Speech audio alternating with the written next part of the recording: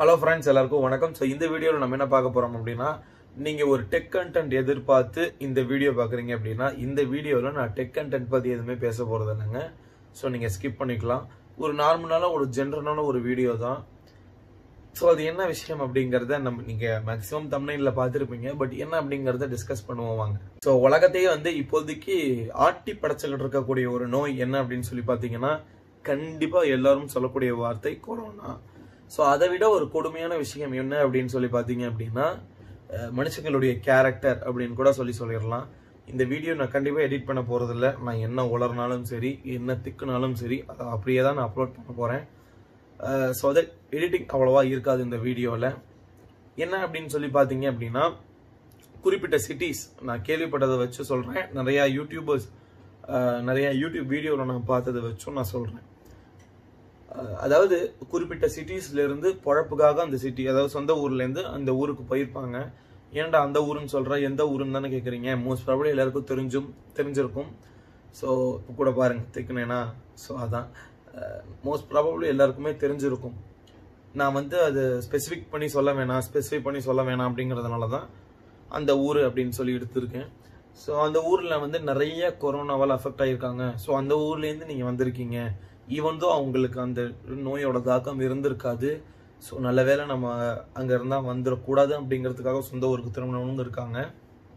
So that அப்படி வந்தவங்களை வந்து இல்லை நீங்க அந்த ஊர்ல இருந்து வந்திருக்கீங்க, அந்த ஊர்ல இருந்து வந்ததுனால மட்டும்தான் உங்களுக்கு நான் பயமா இருக்கு, எனக்கு வீடு தர முடியாது அப்படின்னு சொல்லி நிறைய ஹவுஸ் ஓனர்ஸ் சொல்லியிருக்காங்களாம். ஈவன் தோ எக்ஸிஸ்டிங்கா இருக்கிற ஹவுஸ் ஓனர்ஸ் கூட இல்லைங்க எனக்கு பயமா இருக்கு, முடிஞ்ச அளவுக்கு காலி பண்ணுங்க இப்படின்னு சொல்ற பல கதைகள் நான் படிக்கிறேன். ஸோ இன்னும் இது கொடூரமான ஒரு விஷயமா தான் இருக்கு. ஏன்னா சொந்த ஊர்ல இருந்து எந்த விதமான ஒரு தன்னோட பொழப்பு தன்னோட வாழ்க்கையை நடத்தணுங்கிறதுக்காக தான் வெளியூர்ல போய் அவங்க சம்பாதிக்கிறாங்க. ஸோ அப்படி சம்பாரிச்சு அவங்க சொந்த ஊருக்கே வரணும் அப்படிங்கிற ஒரு ஆசையோடு தான் அவங்களுக்கு இருந்திருக்கும். ஈவன் தோ நம்ம சொந்த ஊர்ல வந்தும் நம்மள அவங்களுக்கு உண்டான ஒரு அடைக்கலம் கொடுக்கல அப்படின்னா அது எந்த விதத்துல நியாயம் சொல்லுங்க.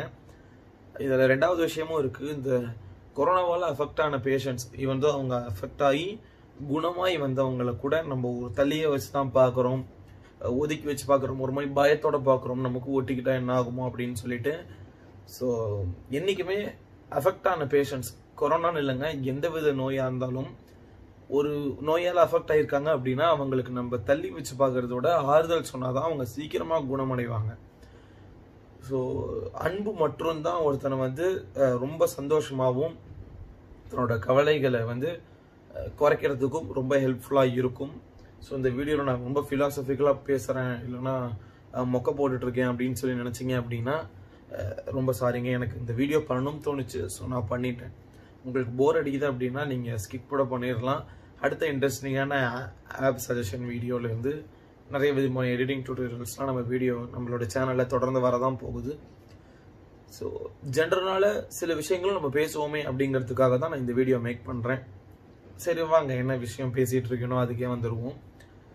ஸோ இந்த அஃபெக்ட் ஆன பேஷண்ட்ஸ் அவங்க குணமே அடைஞ்சிருந்தாலும் அவங்கள தள்ளி வச்சு தான் பார்க்குறோம். நிறையா வீட்டில் அவங்க உள்ளே சேர்க்கலை அப்படின்லாம் நான் கேள்விப்படுறேன். ஏன்னா பக்கத்தில் வந்து பேசவே பயமாக இருக்குது அப்படின்லாம் சொல்லி கேள்விப்படுறேன். ஆமாங்க, ஒரு சைடில் நமக்கு பயம் இருக்க தான் செய்யும், நான் இல்லைன்னுலாம் மறுக்கல. நீங்க போய் அப்படியே போய் கட்டி பிடிச்சிக்கோங்க அப்படின்லாம் சொல்லலை. அட்லீஸ்ட் ஒரு மனுஷனா நீங்க மதிக்க அப்படின்னு சொல்லி தான் நான் சொல்றேன். முடிஞ்ச அளவுக்கு நம்ம கிளீனா இருப்போம், சுத்தமா இருப்போம், சுத்தி இருக்கிறவங்கள சுத்தமா வச்சுப்போம் நம்ம ஃபேமிலி மெம்பர்ஸா. இதெல்லாம் வந்து எப்படிங்க சொல்றது, நான் இவ்வளவு சுத்தமா இருந்தா எனக்கு கொரோனா வராதா, இல்லைன்னா நான் சுத்தமாவே இல்லைன்னா எனக்கு கொரோனா வந்துருமா, இதெல்லாம் நம்ம கெஸ்ஸே பண்ண முடியாது. நம்மளோட தலையை எடுத்து எவ்வளோ நாள் நம்ம வாழணும் இருக்கோ அவ்வளோதான் நம்ம வாழ முடியும். ஸோ முடிஞ்ச அளவுக்கு இப்படி ஒரு நோய் இருக்கு, நம்ம முடிஞ்ச அளவுக்கு வந்து என்னெல்லாம் கவர்மெண்ட் சொல்றாங்களோ என்னெல்லாம் டாக்டர் சொல்றாங்களோ அதுபடி நடந்து நம்ம முடிஞ்ச அளவுக்கு நம்ம சேஃபாக இருப்போம். இன்கேஸ் இப்போ அஃபெக்ட் ஆன பேஷண்ட்ஸ் யாருமே எனக்கு வாலண்டியராக கொரோனா வந்து தான் ஆகணும் அப்படின்னு சொல்லி வாலண்டியராக போய் அந்த நோயை வாங்கிக்கிறது இல்லை. அவங்கள அறியாமே அது வந்துடுது. ஃபாரின்லேருந்து ரிட்டர்ன் வந்தாங்க அப்படின்னா சென்ட் பாட்டில் எங்க, சாக்லேட்ஸ் எங்க நம்ம முன்னாடி ஈகரா நம்ம கேட்டுட்டு இருப்போம். இப்பெல்லாம் அவங்கெல்லாம் வந்தாங்கன்னா ஏன் வராங்கன்னு சில பேர், இல்லைனா வந்துட்டாங்கன்னா அவங்களுக்கு தள்ளியே வச்சு பார்க்கறது. 15 நாளைக்கு அவங்கள ஒரு தனி ரூம்ல வைங்க, வச்சுட்டும் அவங்களுக்கு இந்த கொரோனா டெஸ்ட் எடுத்து எதுவும் இல்லை அப்படின்னு சொன்னாங்க அப்படின்னா நீங்க நார்மலா பேசிக்கலாம், ஒன்றும் பிரச்சனையுமே இல்லை. டாக்டர் சொன்னதை வச்சு மட்டும்தான் நான் சொல்றேன். நான் ஒன்றும் டாக்டரோ இல்லை யாரும் கிடையாதுங்க. ஒரு சாதாரணமான மனுஷன் நியூஸ் பார்த்துட்டு எனக்கு என்ன தோணுதோ அதை பற்றி மட்டும்தான் நான் சொல்கிறேன். ஸோ அந்த 15 நாள் குவாரண்டைனில் இருக்கணும் அப்படின்னு சொல்லி டாக்டர்ஸ் ஏன் சொல்கிறாங்க அப்படின்னா, அந்த 15 நாளில் அவங்களுக்கு உண்டான சிம்டம்ஸ் தெரிஞ்சிடும். ஓகே இவங்களுக்கு இருக்குது இல்லை அப்படின்னு சொல்லிட்டு. இது வந்து கொரோனாங்கிறது ஒரு பெரிய நோய் அப்படிங்கிறத மைண்ட்லேருந்து நம்ம எடுத்துக்கணும். ஏன் அப்படின்னு சொல்லி பார்த்தீங்க அப்படின்னா, பயமே நமக்கு ஒரு பெரிய நோய். சின்னதாக பார்ப்போம், நம்ம கோல்டு வந்தால் எப்படி இருக்கும், ஃபீவர் வந்தால் எப்படி இருக்கும், அதோட கொஞ்சம் பெரிய ஒரு எக்ஸ்ட்ரீம் வெர்ஷன் அப்படின்னு கூட நம்ம நினச்சி வாழலாம். முடிஞ்ச அளவுக்கு நீட்டாக இருப்போம். வந்தாலும் நம்மளை குணப்படுத்திட முடியும், நம்மளால மீண்டு வர முடியும். எவ்வளவோ நோய் பார்த்தாச்சு. இது ஒன்றும் புதுசாக நம்ம பார்க்குற நோய் கிடையாதுங்க. டெங்கோலேருந்து மலேரியாலேருந்து எவ்வளவோ விஷயங்கள், நம்ம கொடூரமான விஷயங்கள் நம்ம பார்த்தாச்சு. ஸோ இந்த விஷயத்தையும் நம்ம கடந்து பார்ப்போம். முடிஞ்ச அளவுக்கு மனுஷங்களை ஒதுக்காம பயத்தோட பார்க்காம இருந்தீங்க அப்படின்னா அதுவே அவங்கள சீக்கிரமா குணப்படுத்திடும் அப்படிங்கிறது தான் இந்த சாதாரண மனுஷனுடைய ஒரு கருத்து. தயவு செய்து அன்பை வந்து எல்லாருக்கும் ஸ்ப்ரெட் பண்ணுவோம். அன்பை விட ஒரு சிறந்த மருந்து எதுவுமே கிடையாது.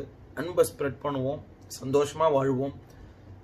முடிஞ்ச அளவுக்கு சோஷியல் டிஸ்டன்சிங்கோட அன்பை ஸ்ப்ரெட் பண்ணுங்க. ஒதுக்கி வைக்க வேண்டாம், அரவணைக்கவும் வேண்டாம். அவ்வளோதான் நான் சொல்லுவேங்க. ஸோ என்னெல்லாம் தோணுச்சோ அதை நான் சொல்லிட்டேன். நிறையா உளறிருப்பேன், நிறையா திக்கியிருப்பேன். நான் வீடியோட ஸ்டார்டிங்கில் சொன்ன மாதிரி தான் என்ன பேசுகிறேனோ அதை ராவா அப்படியே நான் உங்களுக்கு அப்லோட் பண்ண போகிறேன். அவ்வளோதான். நான் ஏதாவது தவறுதலாக பேசியிருந்தேன் அப்படின்னா தயவு செய்து என்ன மன்னிச்சிருங்க. எனக்கு தோணுன விஷயத்த நான் உங்களுக்கு நான் ஷேர் பண்ணலாமே அப்படின்னு தான். தயவு செய்து மனுஷங்களை வந்து இந்த துரத்தி அடிக்கிறதோ இல்லைன்னா, ஏன்னா நிறைய பேருக்கு வேலை கொடுத்த ஊர் தான் அந்த சில ஊரெல்லாம்.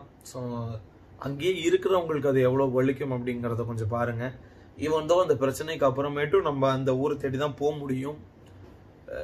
நிறையா டெவலப் பண்ணிப்போம் நம்மளையே. கண்டிப்பாக எந்த ஊருமே எந்த ஊருக்குமே சளைச்ச ஊர் கண்டிப்பாக கிடையாதுங்க.